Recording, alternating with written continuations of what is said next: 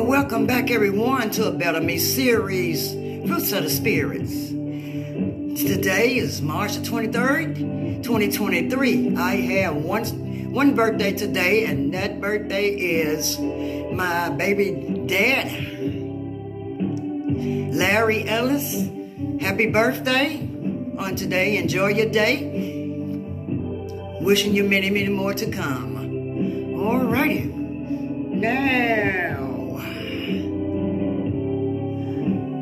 we have come down to our prayer.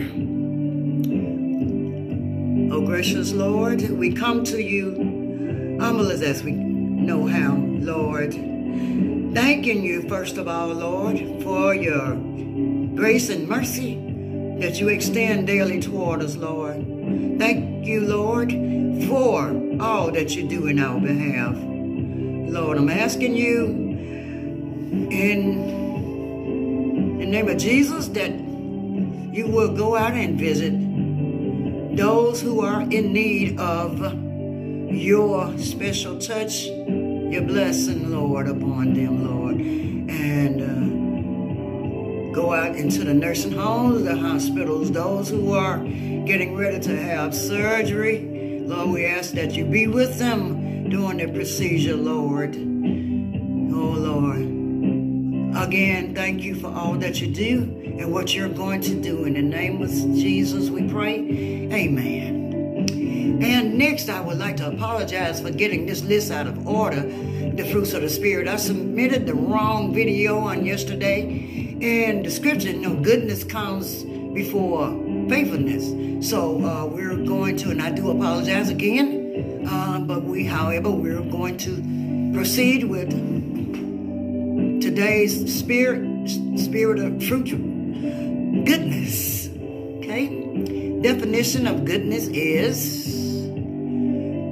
moral excellence or admirableness, the quality of being kind, helpful, and honest. And our scripture for today is Psalms 37, verse 3. Trust in the Lord and do good, so shalt thou dwell in the land, and verily thou shalt be fed. We are called as Christians to live in a way that reflects the character of Christ. Matthew 5:16 says, in the same way, let your light shine before others, that they may see your good deeds and glorify your Father in heaven. Goodness is not about doing elaborate things to gain recognition. Oftentimes, it is the small acts of kindness we do throughout our day that means the most to others around us. I found this article on daily devotion website Spiritual Life, and it was written by Laura Abram. Goodness is action. It's not something we do only for the sake of being virtuous. When we strive to do good only for our own benefits, it is not truly goodness that we possess. Did you know that? In other words, if you expect something in return,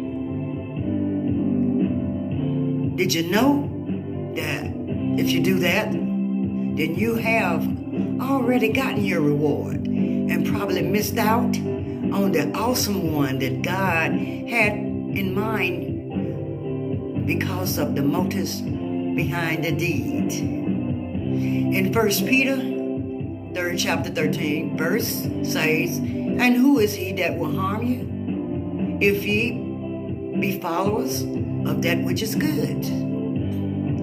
What an assurance.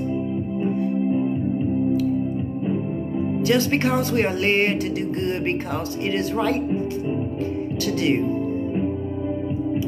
What an assurance we have. God will protect us from harm, and not only that, he'll meet our every need. Who wouldn't want that? Only a person that does not believe